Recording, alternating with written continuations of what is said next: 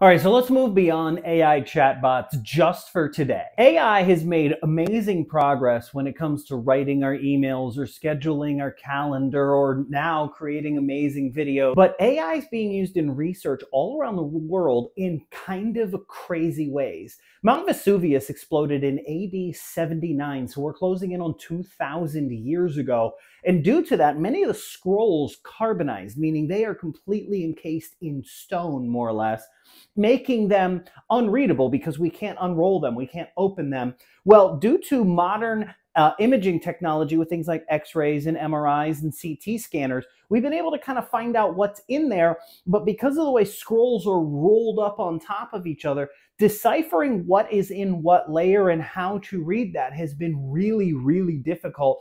Well, due to some specifically trained AI tools, we're now actually able to read some of the Vesuvius scrolls, which is kind of amazing. It's unlocking pieces of history we thought had been completely lost. Now, side note, most of those pieces of history are actually super boring right now. One of them was a receipt.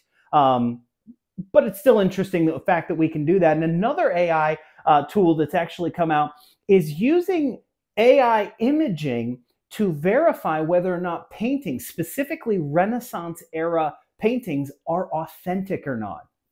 During the era of the majority of Renaissance painting, the most of these great masters, things like Rembrandt and some of these others, would have entire schools where they would teach their style of painting to students. So there were a lot of copies of some of our more famous artworks that were done by the students. The master would do the original, and then students would do their best to copy it under his tutelage.